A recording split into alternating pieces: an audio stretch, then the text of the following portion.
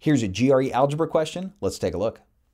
For all numbers k, the operation ampersand is defined by ampersand k equals k to the power of 2/3 minus 1. We want to know what's greater, quantity A, which is ampersand ampersand 3, or 2. All right, well, a lot going on here, starting with this symbol. Have you ever seen this symbol in math before? Well, the answer is no, because I just made it up for this problem.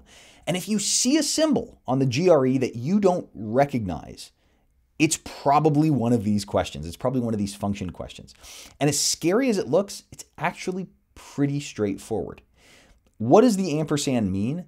It means that when we take ampersand some number, so ampersand k, we're going to take that number, k, raise it to the power of 2/3 and subtract 1. So for instance, if I took ampersand 1, that's basically just saying take 1 to the power of 2/3 and subtract 1, right? If I did ampersand 2, it's 2 to the power of 2/3 minus 1, and on and on and on.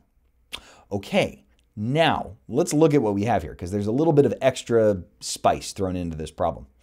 It's not just one ampersand, it's 2, but that shouldn't be a problem for us, because we can find or estimate what ampersand 3 is, and then take that and ampersand that, right? And we could keep going on forever and ever and ever. But even more basically, the shortcut on this problem is to recognize that this is a quantitative comparison problem. You don't necessarily need to find the exact value. You just need to know if it's greater than or less than 2. And there's a way to see that. Take ampersand 3, right? Ampersand 3 is 3 to the power of 2/3 minus 1. So far, so good. 3 to the power of 2/3 minus 1. Now, my calculator does not have a cube root button. My GRE calculator does not have a cube root button. But I know that this number is less than 3, right?